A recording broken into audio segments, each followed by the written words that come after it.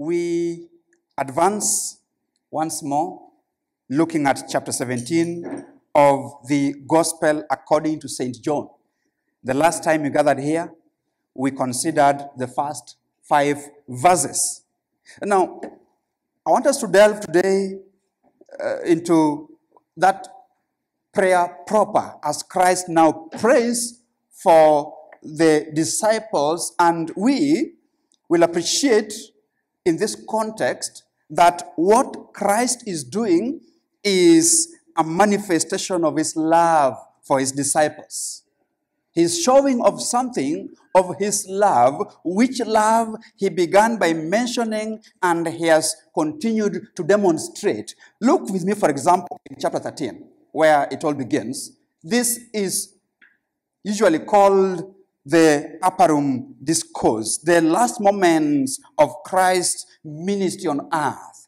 The Lord, in a short while, will be hanging on the cross of Calvary to accomplish the work of redemption, which redemption was authored by the Father and which redemption will be applied by the Spirit of God. In chapter 13 of the Gospel of St. John, in verse number 1, we read, "Now, before the feast of the Passover," this is the time Christ is going to be offered. Now, just before that feast, when Jesus knew that his hour had come to depart out of the world to the Father, having loved his own who were in the world, he loved them to the end. Christ loves those who are his own. They are in the world. He continues to demonstrate his love for them. Now, it's amazing if you move to verse number 18.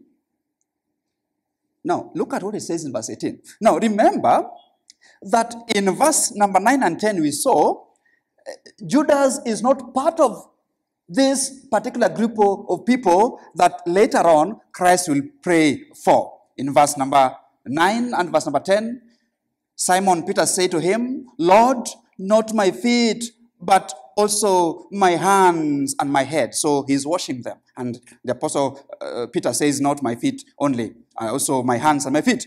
Jesus says to him, "The one who has bathed does not need to wash except for his feet, but is completely clean. And you are clean, but not every one of you." Verse 11, "For he knew who was to betray him. That's why he said, not all of you are clean." Now, verse number 18, "I am not speaking of all of you." You see that point? I am not speaking of all of you. I know whom I have chosen. He is not praying for, he's not going to talk about henceforth the 12. He's going to talk about and talk to the 11. Judas excluded. There's a context.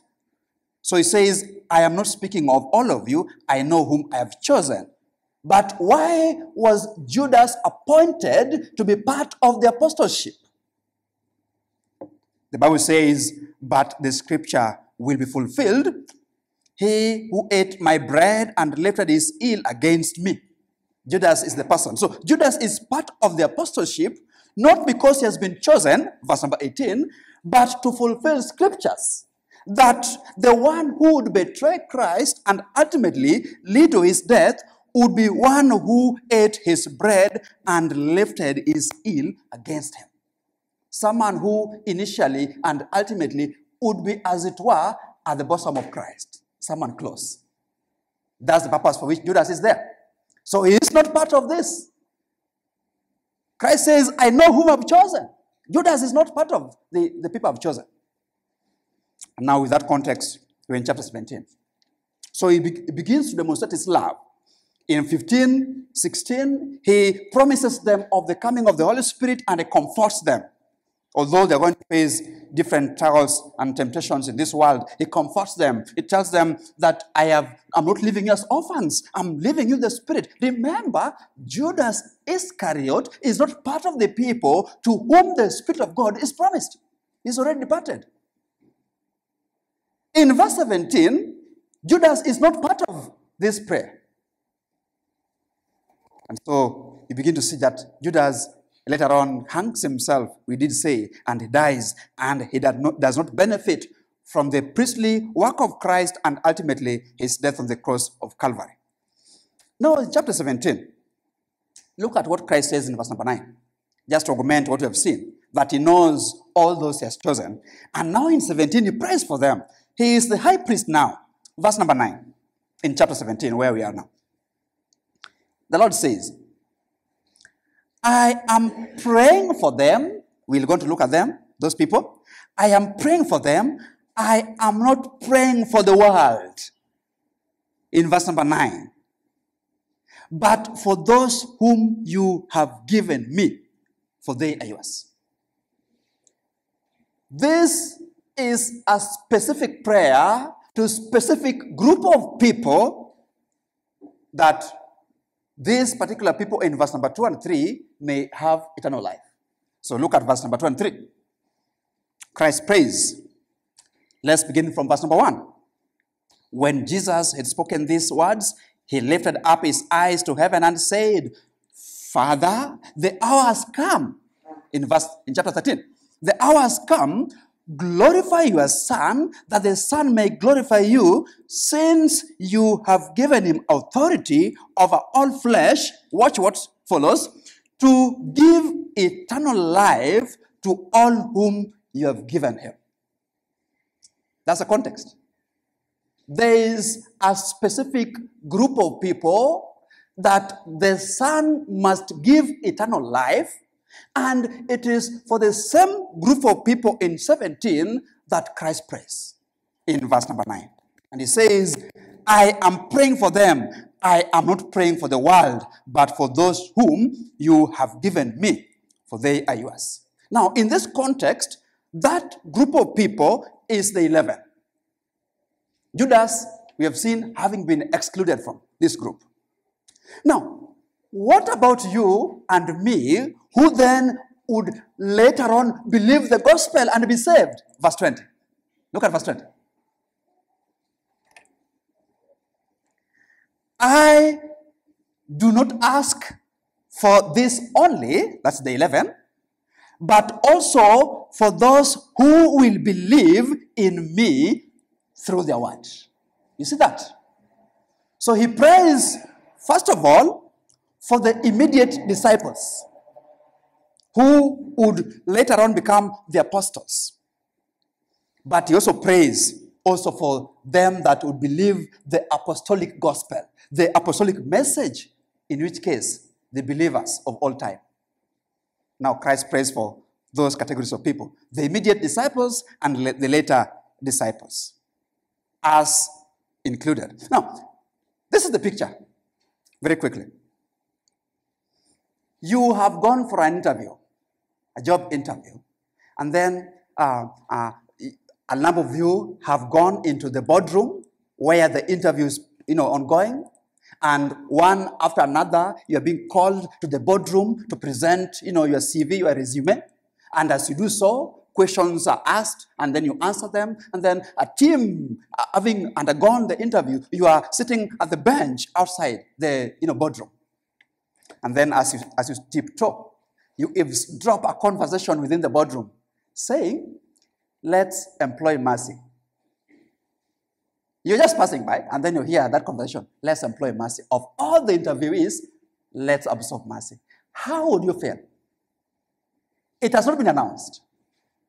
But you have heard in the board meeting, as they talk, having been dismissed from the meeting, let's absorb mercy. How do you feel?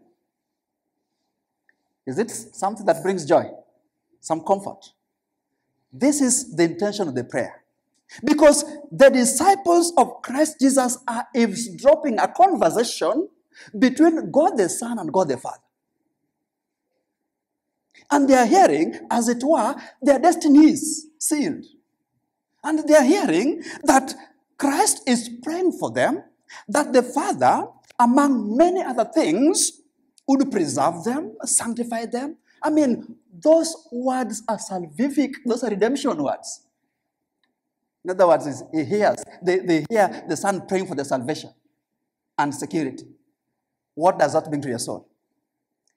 Is that not a show of love? Someone prays for you that you are saved eternally. You're not lost. Is the context of 17. This is meant to encourage believers that Christ actually loves us, and he shows it. Even before he dies for us, he prays for us. You have heard in the Reformed tradition that we believe in the eternal security of saints. On what basis, on what ground do we believe such a lofty doctrine? It is because it is biblical, is the point. That even the Son of God, the second person of the Blessed Trinity, prays for the elect. A specific group of people that he prays for. Now let's get down to business and see. We are calling them the elect, therefore. Let's see who these people are. Today, someone will encompass who they are. And so the subject for consideration today is this, that Christ prays specifically for the elect. You have seen that. Christ prays specifically for the elect. John 17 and verses 6 to 10. You could be wondering, how can I know, therefore, as one who is hearing the gospel today here in this hall, how can I know that I am the elect that Christ prayed for in this context? We are going to see their identity. He's going to give us the anatomy, as it were, of these people for whom he prays. And having looked at them, we can then come out of this meeting and say, surely it is I that Christ prayed for. With confidence. Let's see the anatomy. In the first place then, we are going to observe their relationship to God. The first point will be their relationship to God. Secondly, we'll observe their revelation of God. And thirdly, we'll observe their response to God. And we'll see if you qualify to be an elect, Christ prayed for you. That gives you joy.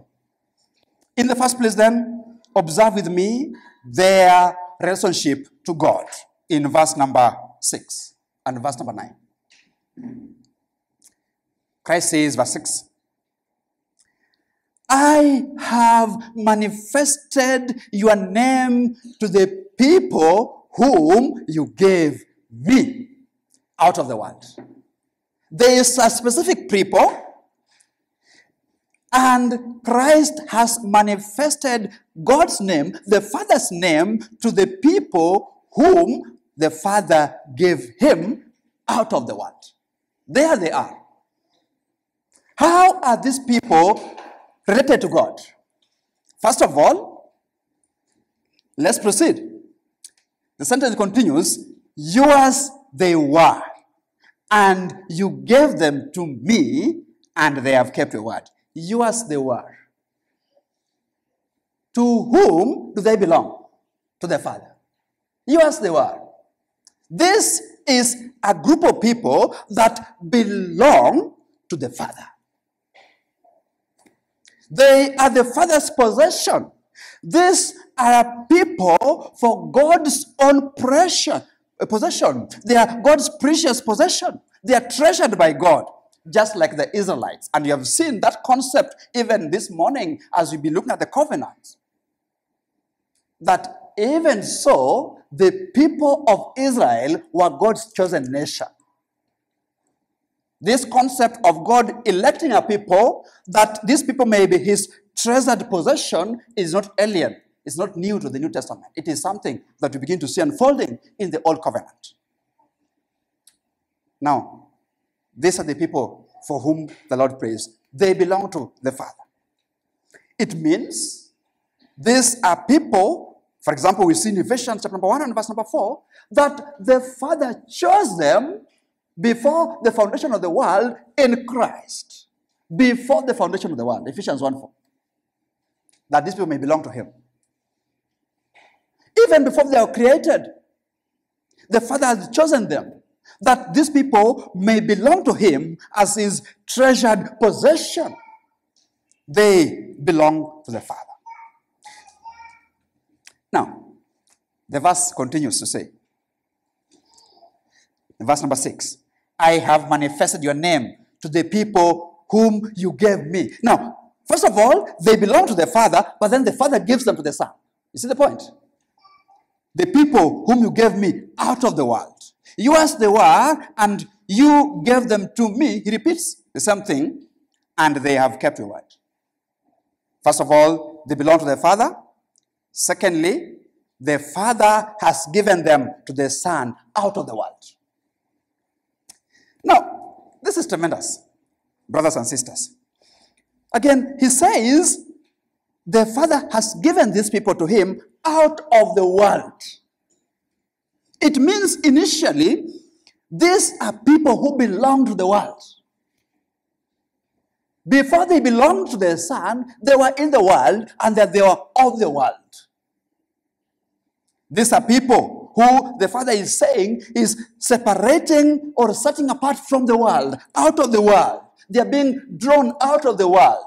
They are being harvested out of the world, as it were, that they may belong to the Son.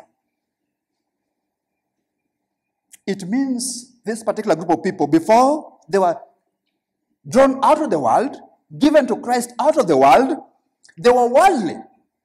They were ungodly people, unrighteous people. Their worldview would be that of the world, that of the culture. Their beliefs, their inclinations, and their understanding of morality. These are people who initially, as Ephesians chapter number 2, verse number 3 says, were by nature children of wrath. It is not that they were special, is the point I'm making. Nothing made them special. They were just like the rest of humanity. They were in the world and of the world. And so the Father draws them out of the world and gives them to the Son as a gift, a love gift. Friends, you begin to see that the elect of God are not different from humanity. They're just like the rest of them. Wretched and wicked, sinful in all manner of descriptions. Now, if you believe the gospel here, you are the elect of God. Now, consider your own context. Before you're saved, what kind of life are you living? Were you an angel? Do you remember how you're saved? Was it a sinful life or a holy life? You don't want to think about it, isn't it? So wretched. That is exactly what the Bible is saying. They were out of the world. Now, Christ says in the context, now they no longer belong to the world because they have been extracted, separated, called out of the world. That's why a church is an assembly of those who have been called out of the world, removed from the world, so that their worldview changes, their belief system changes, their inclination changes, their understanding of morality and spirituality now changes. They are reconfigured, recalibrated in terms of their minds and their hearts. When they come to the kingdom of God, what happens? The same book in chapter 3, Christ talking to Nicodemus. What must happen for them to belong to now a new kingdom? They must be born again from above by the Spirit. They have to change. A change occurs in and through them. And this is what Christ is helping us to appreciate as he prays for them.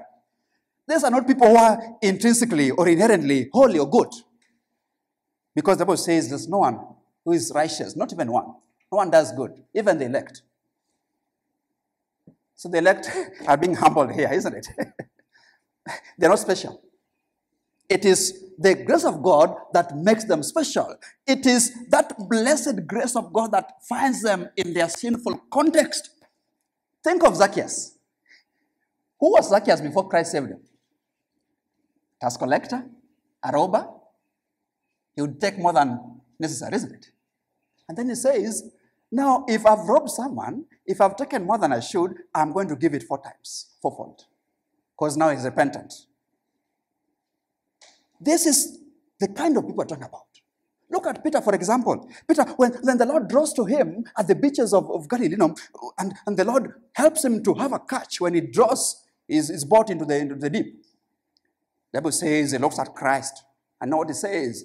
Lord, Master, Teacher, depart from me, for I'm an evil man. You have nothing to do with me. I'm so sinful. I'm even shocked that you have business with me to transact. the elect of God, drawn out of the world. Think of Peter, think of James, think of John. Who are these people? Think of Matthew, Levi. Who was Levi? Tax collector, a robber. He was an extortionist.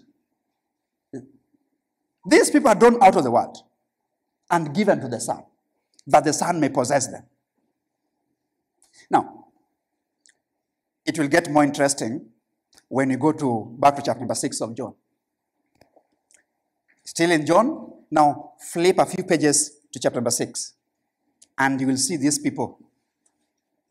How then the Father, out of his immense love, then gives them as a love gift for his Son. It is because he loves the Son so much that he gives the Son a people for his treasured possession. It is, as it were, the Father looking for a bride for his Son, is the point. The bride is not perfect. The bride must be adorned with beauty before the Son marries on the day when the marriage will be consummated. Look at chapter number 6. Strong words employed here. Verse 44.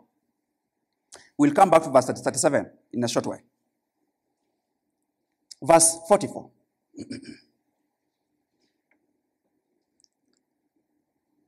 Now, it will help to read from verse 41. So, the Jews grumbled about him because he said, I am the bread that came down from heaven. They said, is not this Jesus, the son of Joseph, whose father and mother we know? How does he now say, I have come down from heaven? He is a lunatic. That's the point. Jesus answered them, verse 43. Do not grumble among yourselves. Verse 44. No one can come to me unless the Father who sent me draws him. That is the solution. They are grumbling. They don't want to go to Christ. They have nothing to do with him. In fact, later on in verse number 65, in verse number 60, they're going to complain about his teachings. And in verse number 66, they're going to depart from him. They will no longer follow him. The Lord tells him, don't worry about it.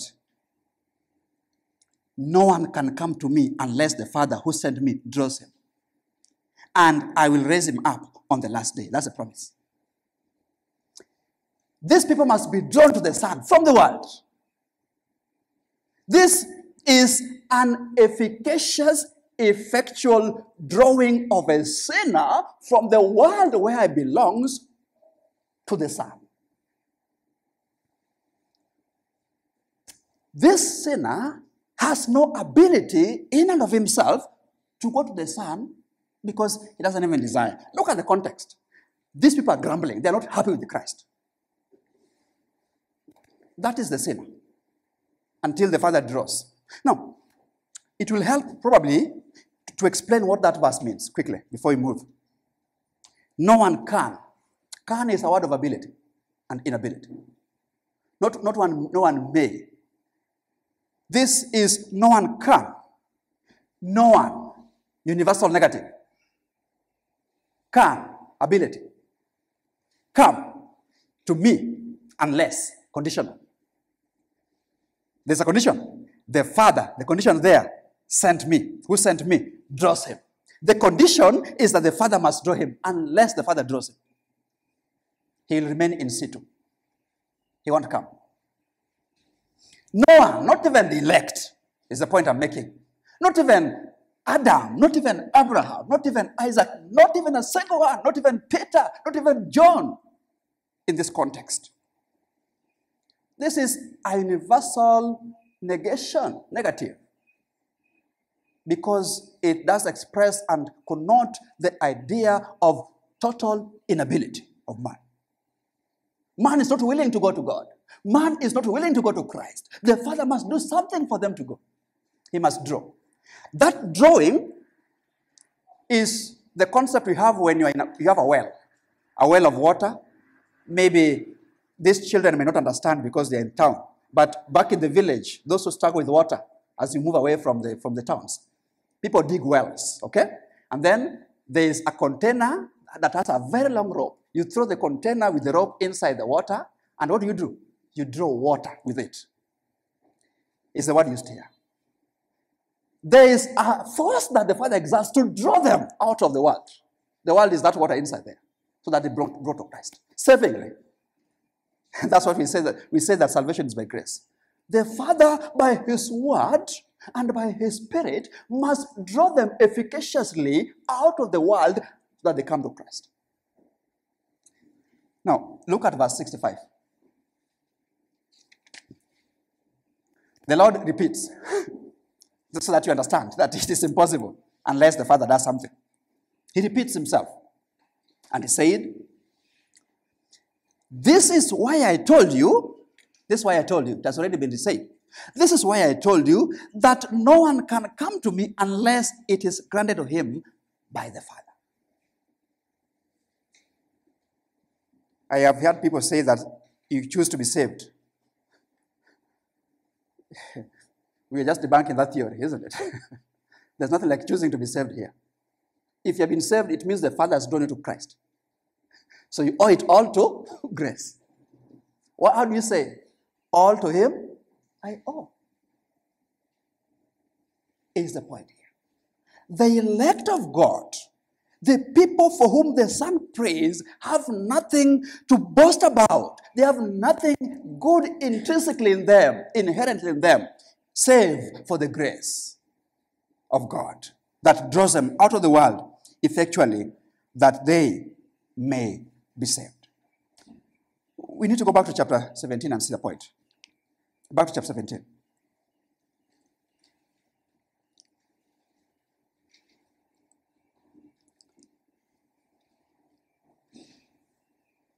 Observe what verse 2 says and verse number 3 about this drawing.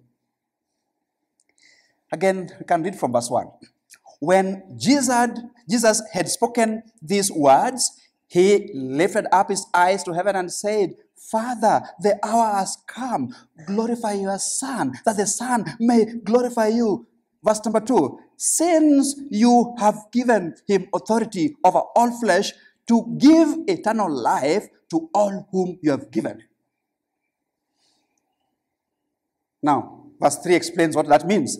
And this is eternal life, that they may know you, the only true God, and Jesus Christ, whom you have sent. When the Father draws them from the world, He gives them to the Son. What does the Son give them? Eternal life. All of them. The Son gives them, all of them, eternal life. None of the elect will miss eternal life. We don't have hypothetical elect of God. We have true elect of God.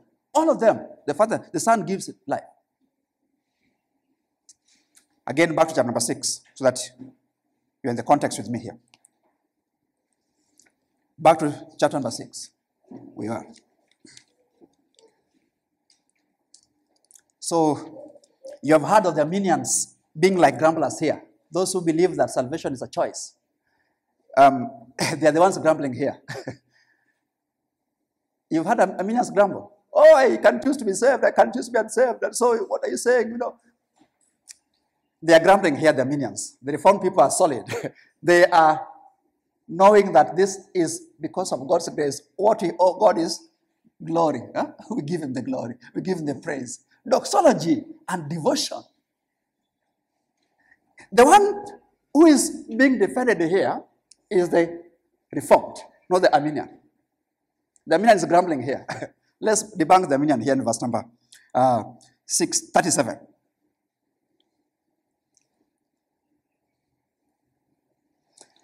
Again, all, exclusive. All that the Father gives me, what follows? Will come to me, not may. Will come to me. And whoever comes to me, I will never cast out. For I have come down from heaven, not to do my will. That's the reason. Not to do my own will, but the will of Him who sent me. And this is the will of Him who sent me, that I should lose nothing of all that He has given me. The Son will never lose any of them. Now, what follows? But raise it up on the last day. Verse 40. For this is the will of my Father, that everyone who looks on the Son and believes in him should have eternal life, and I will raise him up on the last day. Both salvation and eschatology promised, the end time. He receives both the immediate blessings of salvation and the ultimate blessings of salvation, including resurrection from the dead. 3 Sundays ago, we looked at resurrection, isn't it? What did he say as those who will be resurrected from by Christ? They belong to Christ.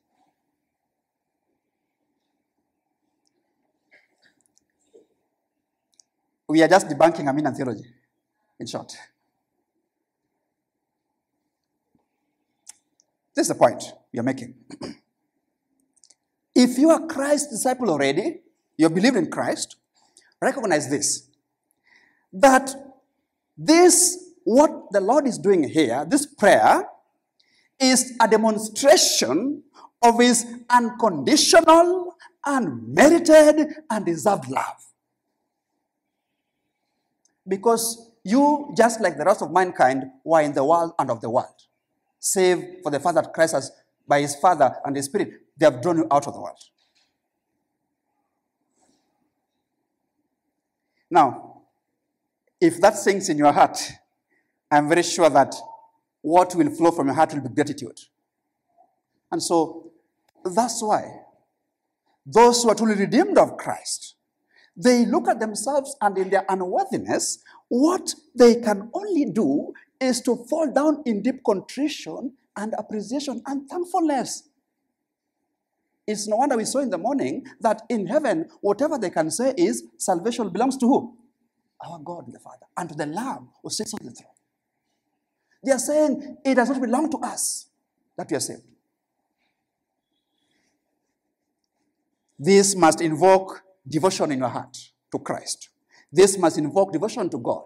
This must invoke doxology, thankfulness, and glory going to the Father. It doesn't stop there, friends. We have to proceed to the next point. We have seen, first of all, we have seen of something of their relationship to God. First of all, they belong to the Father.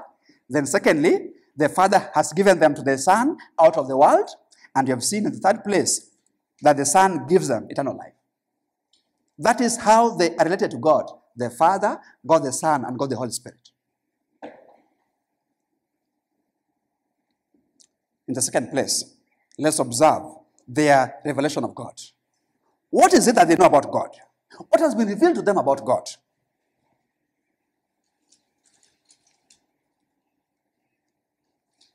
So, in eternity past, they belong to the Father. The Father, in real time, gives them to the Son. The Son saves them by giving them eternal life. How is it that they are saved? Through revelation. Let's look at verse 6 again with me. Verse 6. John 17, verse 6. How is it that they are saved? And others are not saved. The Son says, I have manifested your name to the people whom you gave me out of the world. Again, it does not say that I have manifested your name to everyone, okay? You do see that? He has manifested the name of the Father to the people whom the Father gave him out of the world.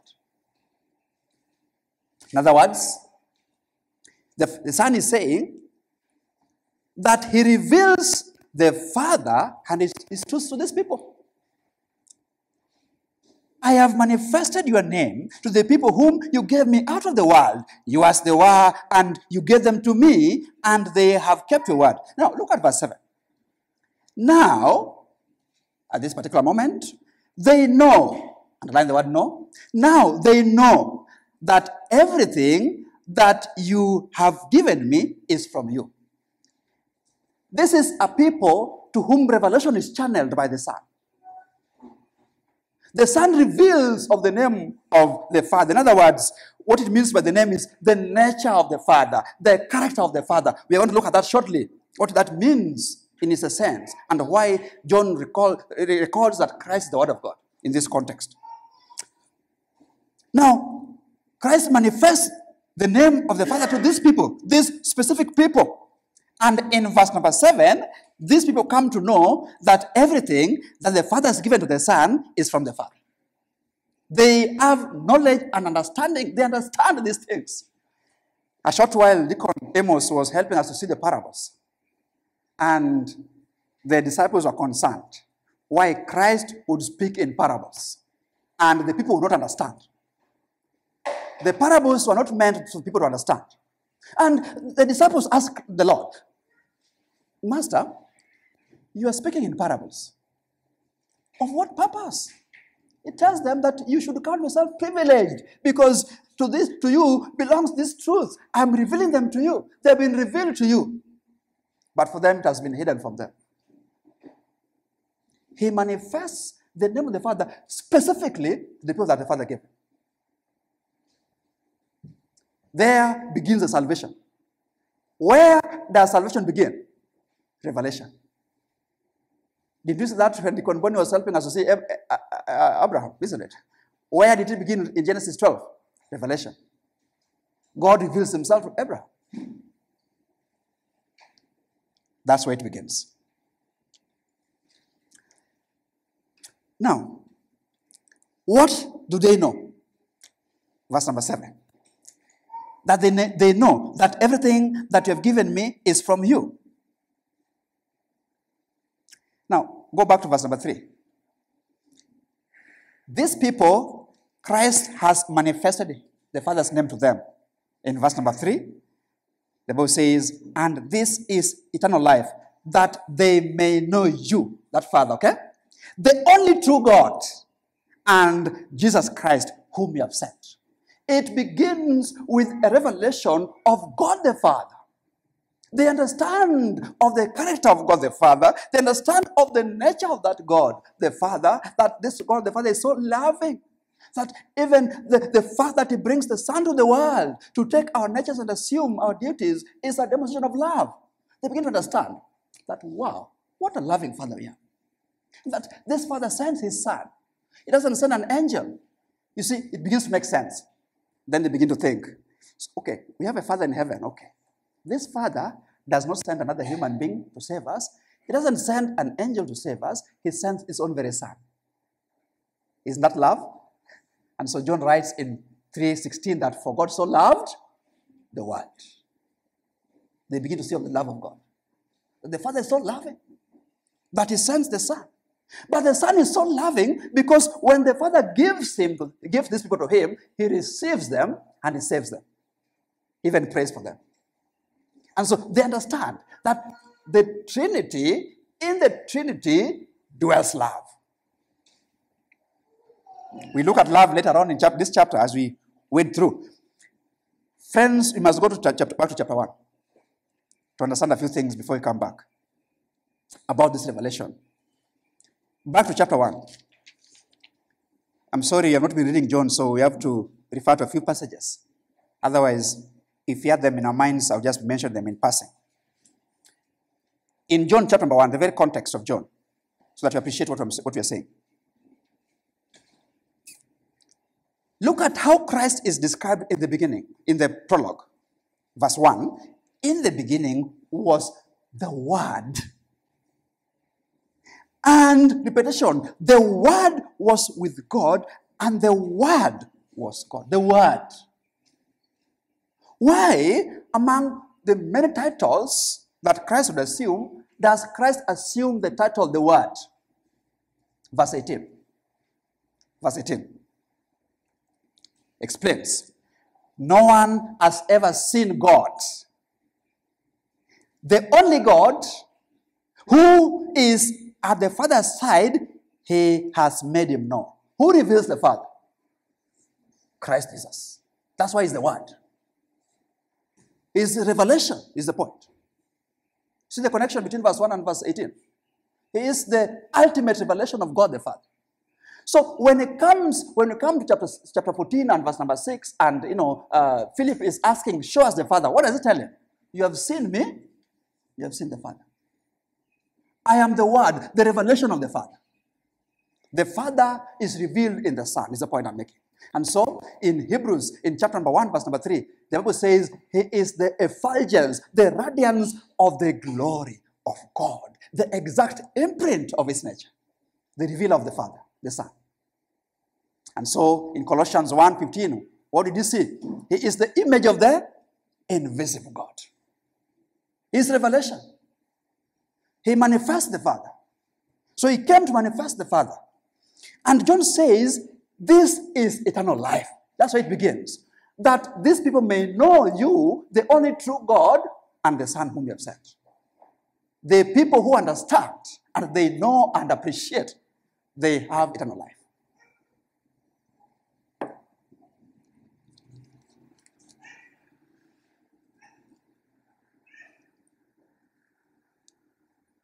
I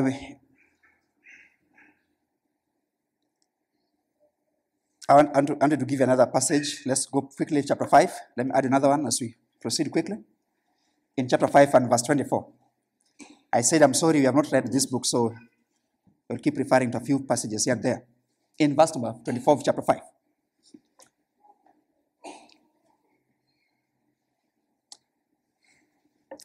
Now, Christ is the Amen of God. So he always begins with truly, truly. It means Amen, Amen. Assuredly. Verse 24 of chapter 5. Truly, truly, I say to you, whoever hears my word and believes him who sent me has eternal life. The one who believes the Father. Revelation that brings salvation begins with the revelation of God the Father. And God the Son, who then reveals that God the Father. You begin to see. That's why our gospel is a Trinitarian gospel. We preach God the Father, we preach God the Son, we preach God the Holy Spirit.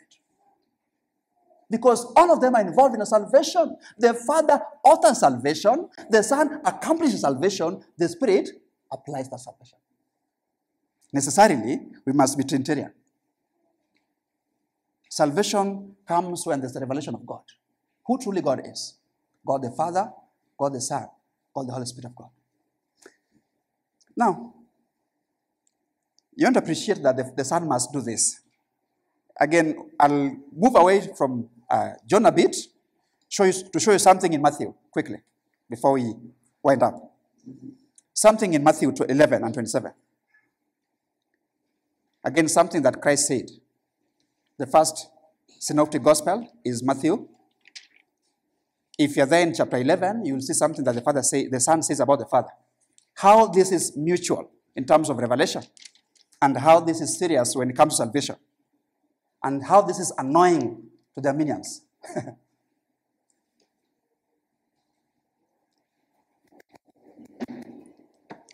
Now, in Matthew 11, 27, let's pick from 25 in context.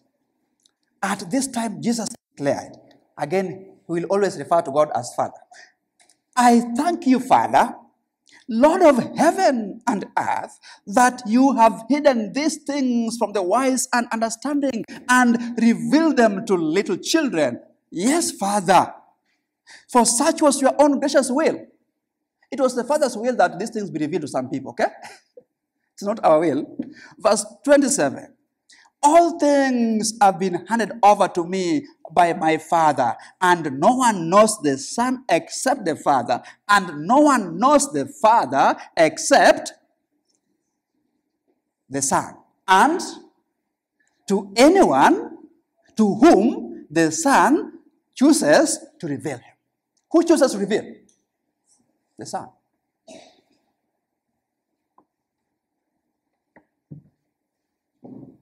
I don't know what an Armenian says about that. This is exclusively the work of God, is the point of making. It is meant that once this should be done, when this type of preaching is over, the elect should go to their feet and cry. Isn't that what's happening in heaven? They're falling down prostrate. Wow, salvation belongs to God. They can't be standing. They can't be upstanding. This invokes worship in their hearts. This invokes reverence and fear. Although they're rejoicing with trembling. Because they're unworthy and deserving.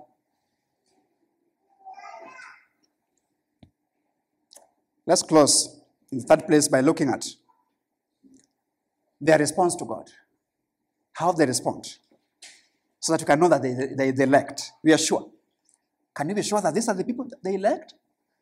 Now, what we have been looking at is the behind the curtains. Now let's come to the stage and see how these people can be known that they are truly the elect of God. From our side, from the human point of view. We have seen from the sovereign point of view, they have a relationship with God. God is revealed to them. What about from the human point of view? What I'm saying is this. There is an intricate balance between God's sovereignty and human responsibility. Yes, the Father chooses the people to be saved. The Son prays for them and dies for them and saves them. The Spirit applies that work of the Son. But the question is, what does the elect do when they receive the revelation? And what do they do when they understand of their relationship with God? How do they respond? In real time. In other words, when that revelation comes, what happens to that revelation? How do they respond? Again, observe in verse number 6 in the first place. What happens? Yes, the Son has manifested the Father's name to the people whom the Father gave him. And he says, yours they were, and you gave them to me. Now look at how they respond. Yours they were, and you gave them to me, and they have kept your word. Is that in your Bible? They have kept your word. In other words, they have obeyed your word. How do the elect of God respond to God's word? They obey. They keep it. That's how to know that you're an elect. We can't know. I don't know who is elect. It's not written on your forehead. From the human point, I don't know unless I see you believe. You keep the word. So when I preach to you like this and you keep the word, you are the elect of God. When a son, a daughter, when a child in this hall, when an adult, when a woman and a man, when you receive that word of God and you keep it, you are the elect. Because the elect must keep the word. That's what makes them the elect of God. From this side of things. From the human side of things. Look at verse number 8. This is sustained. Verse number 8. Two things are mentioned in verse number 8. Now beginning verse number 7. Now they know that everything that you have given me is from you. So they understand things. Verse number 8. For I have given them the words that you gave me, and they have received them. What do they do with it? The word. They receive the word revelation. They don't reject the revelation of God. That's the point. Some people reject. Remember chapter number 6? When people are grumbling, they were rejecting the word of God. And so Christ tells the disciples, what about you? Don't you want to go also? And Peter says, Lord, to whom shall we go? You have the words of eternal life. We are not going. Here is where we belong. They receive the word.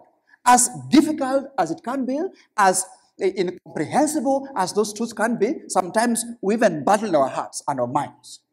How is it that God, who predestines people for salvation, again expects them to believe?